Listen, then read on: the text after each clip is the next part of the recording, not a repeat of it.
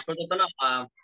পবিত্র পবিত্র মহান ঈশ্বর, তোমার পবিত্র নামে শুরু করি, তোমাকে ধন্যবাদ জানাই, প্রশংসা জানাই, শুকরিয়া জানাই, হালেলুয়া জানাই। Okay, today we are in Matthew 9, verses 9 to 13.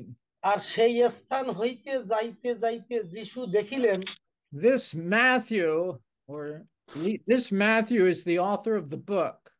He is a tax collector for the Roman Empire, which means he is often involved in extortion, bribery, and cheating his own people. Tax collectors were often Jews who were serving Rome while cheating other Jews. Because of that, they were despised people.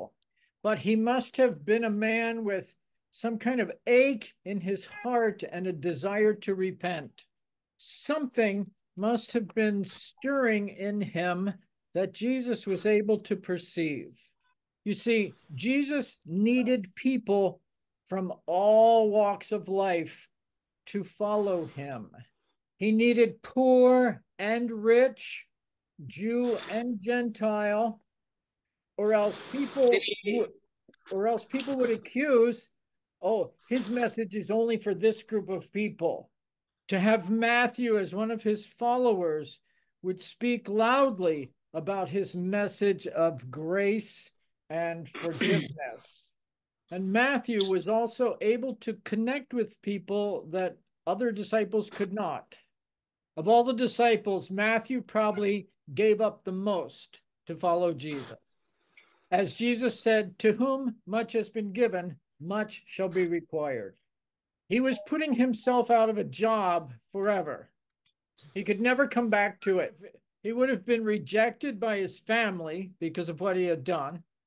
He would have been hated by his neighbors, and now he would be despised by even the Romans. The Romans were trying to hire people who were willing to get their hands dirty to do a dirty job. But the other disciples would also have a hard time accepting Matthew. This would truly show whether God's love can change everybody's heart. If these fishermen, whom Matthew had probably cheated, could accept Matthew as a follower of Jesus, that would speak loudly. And if Matthew could be friends with the fishermen, that would just show the change that Jesus made. See, if Matthew had become a disciple, it would show the world how people who used to hate each other could live together in love and unity. They would show that forgiveness and reconciliation can be real. By choosing Matthew, Jesus is showing that it's possible to love one's enemies. No better way than to put them together. So Jesus is living out what he's teaching. Everyone is welcome to come and be part of his family, everyone. And he is able to break down the barriers that separate people, no matter what those barriers are.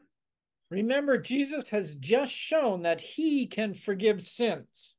So what better move to make than to choose a sinner and forgive him? Now, notice that Matthew invited Jesus to dinner at his house, which is a sign of fellowship. And Jesus went, which is a sign of acceptance. And we read that Matthew invited his friends to meet Jesus, which is something we should all be doing. And when all of Matthew's sinful friends came and Jesus was glad, it seems, to have a chance to create a relationship with them. Some people were very critical that Jesus would dare be in the company of such sinners. They would be horrified and think that he was making a mistake. They would think it would ruin his influence, that they would lose respect and violate what they stood for as religious people. But there is nothing in the text to indicate that Jesus was not perfectly comfortable here, because it was Jesus' intent to do whatever was necessary and expedient to reach all people. And here he lives that out. And he reaches out especially to those who are despised by other people.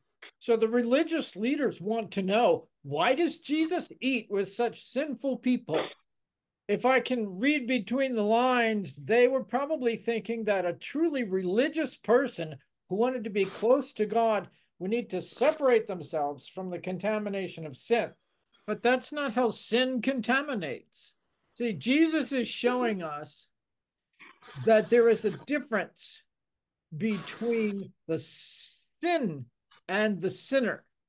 This is where we get our saying, hate the sin, but love the sinner. And Jesus gives the answer. It's not the healthy people who need a doctor, but the sick people. Jesus is identifying the distinction between the disease itself and those who have the disease. It's the disease that's the problem, not the person. The person needs help. The person needs a healer.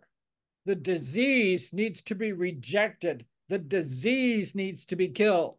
Jesus came to heal the world. We need to let people know that they matter, that they're not alone in their struggles, and that hope and help are real.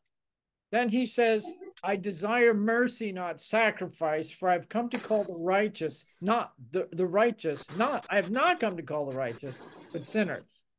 Because his mission was to find the lost and bring them to repentance and forgive them. I was wondering if there are any comments or questions. গল্প থেকে আমার ভালো লাগছে যে যিশু পাপীদের পাশে বসলো। যিশু যদি না ক্ষমা করতো তাহলে তো বসতো না। So Saurav was saying that he liked to hear that Jesus sat with the sinful people, and that tells him that Jesus could forgive them. He could make them holy. So forgive their sins and make them set up a reconciliation with God. So that's why he sat with them and make them clean and forgave them, and that's he like to know. Yes, it would be quite hypocritical of Jesus to say he forgives everybody and that he seeks sinners, but then refuse to fellowship with certain sinners. হ্যাঁ দাদা, আমি বলছি যে আসলে এখানে বলা হয়েছে যে মতি যে যিনি উনি কিন্তু করগ্রাহী ছিলেন। So what Brother Taposh is saying, that interesting to see this man Matthew left everything what he had, the reputation, the wealth, and followed Jesus, starting following him. That's a huge sacrifice that he had made, and that's a kind of inspiration, motivation, and also says that he had seen the truth of Jesus. He could find the truth into Jesus. That's why he valued the truth rather than the earthly thing. Good comment. Good comment.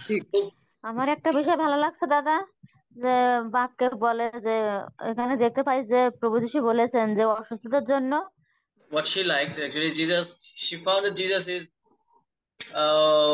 mixing up with sinners, and he went to the sinners, lived with them, spent time with them, and accepted them. And that's what, by understanding that he came for them, he came for the sinners, and he did his job. He didn't say by mouth only, but he did it. In the contrast, we have a contrast picture in our society. What we do, we try to highlight the rich people who are good, who we want to mix with, we to live with them. We like to spend time with them. We like to invite them in our house. But the sinners or the poor people, we leave them aside. But Jesus, he shows himself in a contrast that he is different. And as a Christian, we should follow Jesus, not following the society actually. Right. Right. Excellent comment. Right. Jesus, when we say he accepted them, remember, he accepted them after repentance. He does not accept people's sin, but if they repent and come to him, he accepts them on the basis of their repentance and faith in coming to him. He does not accept their sin. যিশু তিনি এটা খুব ভালো একটা মন্তব্য কাকলি বৌদি করেছেন এবং যিশু so Shok brother Shok said that he liked to hear all the comments. Those are good, excellent, and he has no comment, but he liked to hear those. Okay. Okay, that's fine.